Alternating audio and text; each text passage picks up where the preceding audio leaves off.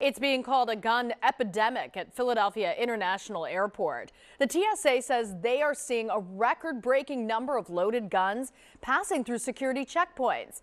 Action News reporter Aliana Gomez is live now with the numbers and the hefty fines you could face. Aliana. Sarah, it's a federal penalty that could cost you thousands of dollars. It could cost a lot more than the gun itself. Not to mention, Sarah, it can land you in jail. People just came flying through and just were like, run, run, run. The sound of gunfire sent passengers running for cover inside an Atlanta airport after a man accidentally fired his loaded gun at a security checkpoint back in November. TSA caught nearly 6,000 guns at checkpoints, which is a record for the 20-year history of TSA. A record 39 guns were recovered at the Philadelphia International Airport in 2021, compared to 20 guns in 2019, which was during pre-pandemic travel. You're talking about basically double the number of firearms with about 30% less travelers. Very concerning. With 5 guns recovered last month alone, airport security is calling this a gun epidemic.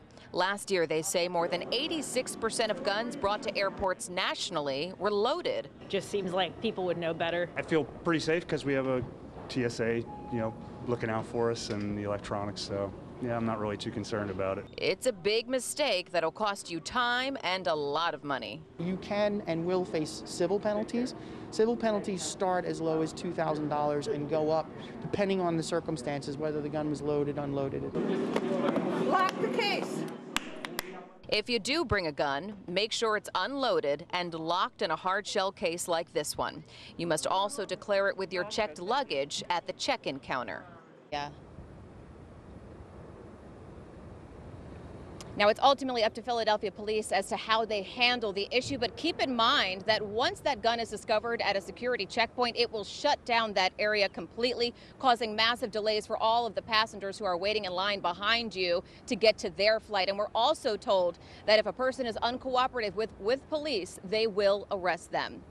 Reporting live outside the Philadelphia International Airport, I'm Aliana Gomez for Channel 6 Action News. Brian, Sarah, back to you. Thank you, Aliana. And while we've got you, stick around for a second. We want to take a moment to welcome you as you join the Action News team. We're thrilled to have you. Aliana comes to us from a stint in Seattle, but this is a homecoming for her. Yeah, Aliana is a Collingswood, New Jersey native, glad to be home among friends and family. And we are so glad, Aliana, to have you part of our Action News family now. Welcome aboard.